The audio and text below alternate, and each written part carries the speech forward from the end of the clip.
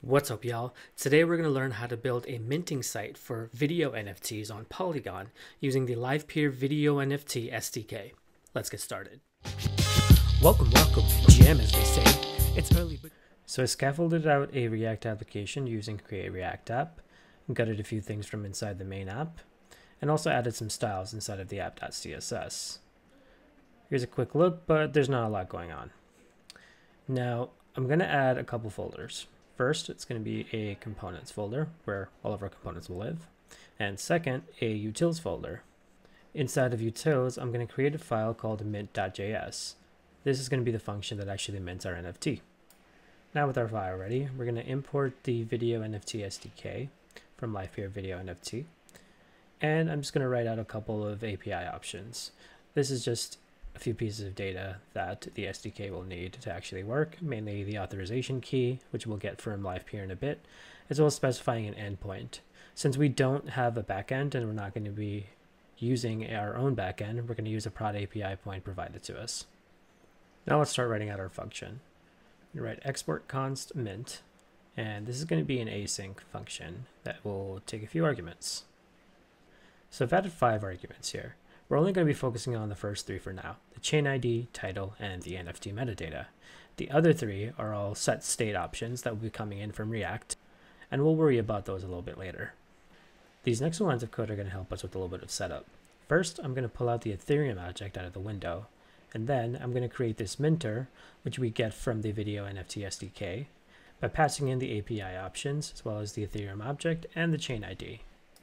Last thing we want is just a reference to the file we want to upload, and the SDK actually gives us a nice little uploader for that purpose. I've added a little to do here, just so we remember to come back and actually update the app state using those setters. Next up, we have to prep our asset to actually upload over to IPFS. Once that's done, we can now create a variable called IPFS. And we're once again going to leverage the methods available to us from the SDK to export that over to IPFS. We're going to get the asset.id, which we created on line 15, and pass it the NFT metadata. Now, once everything is uploaded over to IPFS, we can actually mint our NFT. To do that, we need to create a transaction. Just like before, the Livepeer SDK takes care of all this for us. We can call the minter.web3.mintNFT function and pass it the NFT metadata URL we get back from IPFS. Finally, we're just going to grab the info for the NFT, and we're for now just going to return that. We'll do a little bit more with this later. So back inside of app.js, I'm going to add a few more things so we can actually get our UI hooked up and ready to go. First off, I want to import useState from React. I'm going to be tracking 3 pieces of state: chain ID, which we'll get in just a bit, as well as the address, and the app state, which is initially going to be in the state of ready to mint. This just signifies, hey, you're connected and it's time to mint your awesome video NFT. Let's create our first component. Inside of the components folder, I'm going to create a file called Connectwallet.js. As the name suggests, it's going to be connecting to our user's wallet. Now, the reason we need to do this is so we can detect if this user is on the Polygon mainnet or the Polygon testnet. That way the SDK knows where to mint the NFT.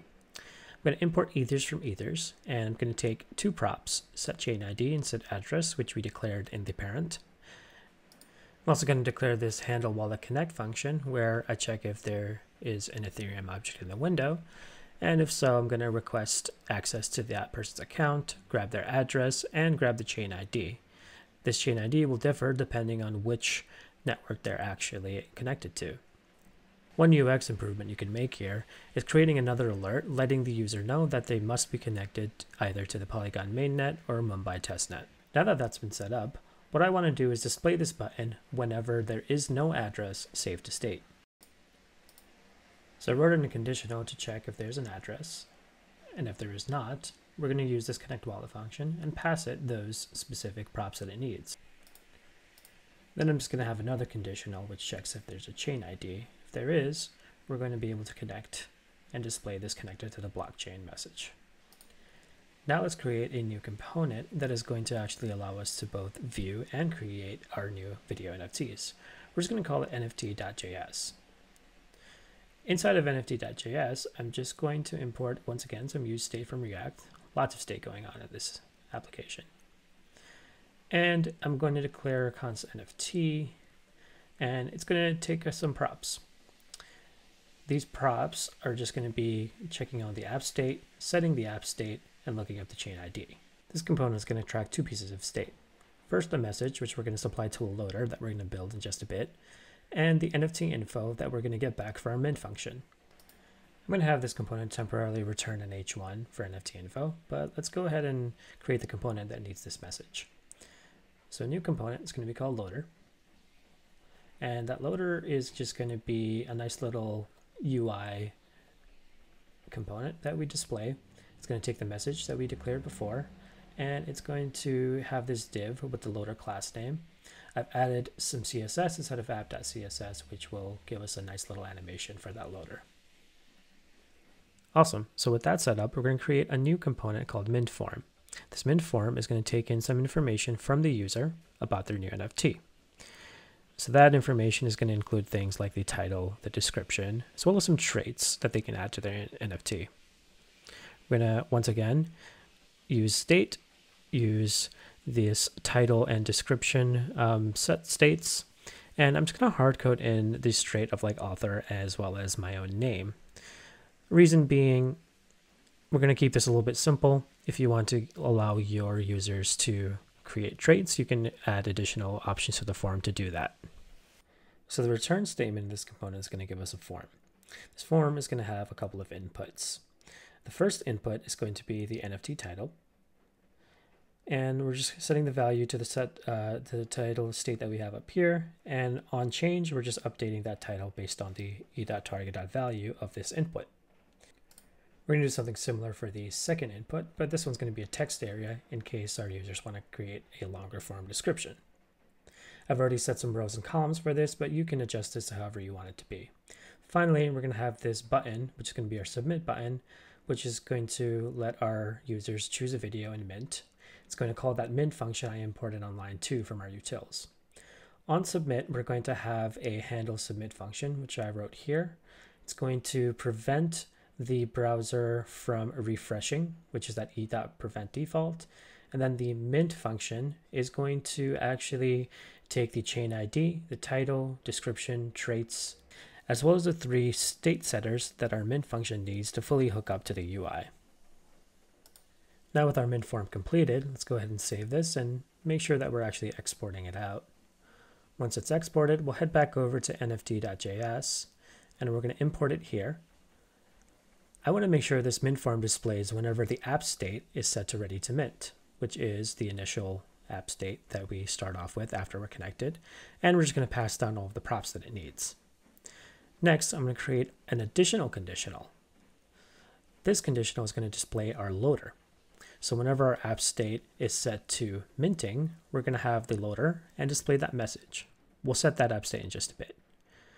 And our final conditional, whenever the app state is set to minted and there's some NFT information available, we're going to display the contract address of the NFT, an OpenSea URL, as well as a video kind of just showcasing the NFT that we just minted. All of this is going to be available within our NFT info object, which we'll get from our mint function. Now we've got our different UI components set up and all of the different pieces of state that need to be sent over to our mint function. So let's head back over to mint.js and hook everything up once and for all. First thing that I want to do is set the app state to minting. This will bring up that loader. Next, I'm going to set the message to creating asset. That's this line right over here. Once that asset is created, we're going to export to IPFS. Once that's exported to IPFS, we're going to mint the NFT. And finally, we're going to get NFT information. This is all really just to show the user what's going on. Finally, we're going to set the NFT info to be that NFT info object as well as the IPFS object. That IPFS object is going to give us the URL of the video to actually display in our UI. Back in our app.js, I'm just going to replace the initial H1 that we had and put in the NFT component. Let's test this out. We hit Connectwallet and nothing happens. This here is one of the reasons why I like using TypeScript, so I can tell what the issue is more quickly. But what the issue was a capitalization error. With that being fixed, we can now create a .env file, which is going to house our Livepeer API key. In order for us to get the Livepeer API key, we've got to log into our dashboard. So we head to livepeer.com, head over to dashboard, make sure you've signed up and created an account. Click on developers. And here you can create your API key. You'll see that I created one earlier, but let's go ahead and create a new one.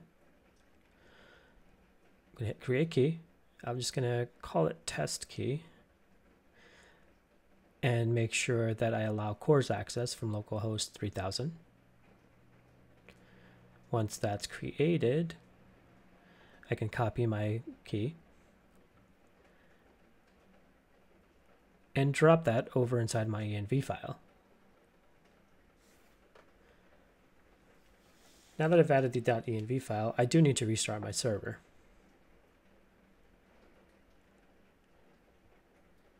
Now we should be all set and ready to mint our NFT. So in the NFT title, I'm just going to drop in a little title, a little description.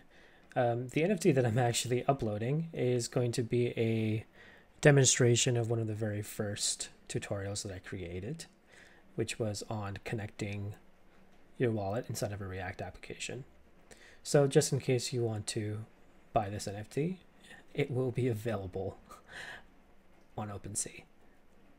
So now you see I have this creating asset with this nice little loader. Once the asset has been created, it will then be shipped off over to IPFS. And this was all part of those little set states that we added inside of the mint function. Now for minting the NFT, the transaction comes up. I hit confirm after paying a little bit of gas. And once that's been minted, it's going to give me the NFT information. So we've got the video here, the contract address, as well as the link to get over to OpenSea. Now occasionally, when you open the OpenSea link, you're not going to see all of the information right away. OpenSea does take a little bit of time to update everything. But if you refresh, we'll see that everything was minted. And this NFT, this video NFT, is now available for purchase. So this is a starting point that you can take to create your own video minting site. Try out something different. Maybe try to do some video recordings in the browser and mint those as an NFT. If you do end up building something, drop a link in the comments below or tag me on Twitter at Rahat Codes. Would love to see what you build.